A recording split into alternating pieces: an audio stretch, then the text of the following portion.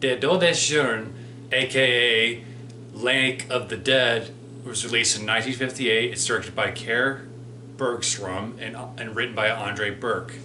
It is a Norwegian horror film, and from what I've read, it's considered to be a classic and almost the first big Norwegian horror film. And I always love getting into films that are made outside of my country or made by different cultures. If you've been watching my channel, you know I've reviewed a lot of Italian and German horror films. But I've only seen a handful of Norwegian horror films. And of course, I wanted to try to find a classic. And I think Dodes Tjern is very much a classic. I thoroughly enjoyed watching it. Now, full disclosure, the version that I was able to find, because this movie is extremely difficult to find to watch on the internet.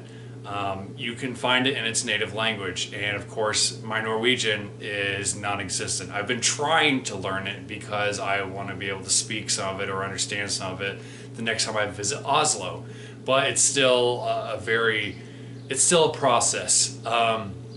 But luckily I was able to find a version on YouTube that included Spanish subtitles, and my Spanish, I don't speak great Spanish, but I can read Spanish fairly well. So the subtitles were able to help me, you know, kind of get the gist of what the characters were talking about. It helped me to just focus on the movie. Like it was one of those times where I just absolutely shut off my phone so that I could focus on the body language of the actors, what the camera was showing, and the limited dialogue that I could actually read. But the plot of the film is about these 6 friends who are going away to this cabin by a lake, and it's sort of in the middle of nowhere. So you've got the makings of my favorite kind of horror, which is isolation horror, and they start talking about the legend behind this lake, that apparently this guy was infatuated with his sister, which it's implied certain things, which if that is correct, then ew. It's implied that this guy long ago was infatuated with his sister, and when his sister eventually got married, he got very jealous, ended up killing both of them and drowning them in the lake. And his ghost apparently still lurks around the lake.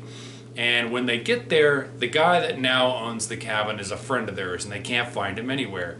And eventually they discover the body of his dog and a hunting rifle, but they don't find his body, so they don't know if he has had some sort of accident or if he has become victim of the lake itself.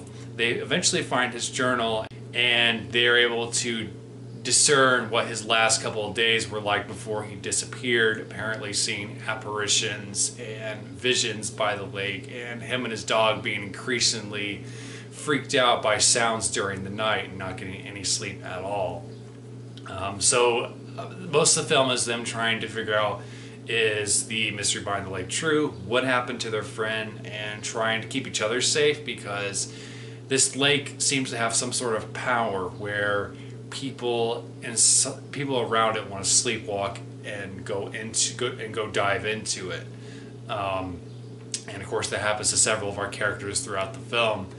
It's a credit to the director and the actors that even when I can't understand what they're saying, I can get the feeling of what they're saying. It's like, okay, so this is the character that, based off their body language, I can definitely tell this is the character that believes in what is going on. And then you've got the other spectrum where it's the person that's like, no way, you guys are imagining all of this.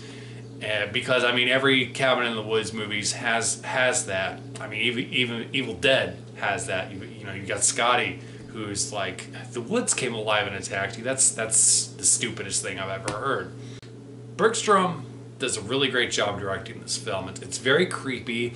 What I love about it, and what it reminds me of a film I really love called The Haunting. And The Haunting, you don't see anything. You hear a lot of noise, there's a lot of creepy stuff going on, and in Dodes Tjern, there's a lot of that sort of thing going on too.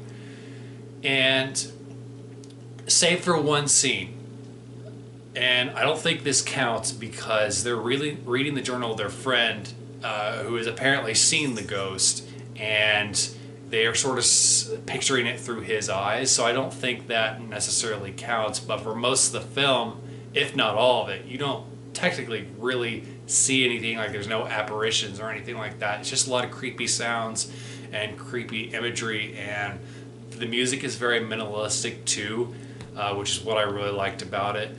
It's a movie that I would highly recommend. I hope that they can get a wide release of this. I would love to own this movie, to be able to see special features or making of and commentaries. I love that sort of thing.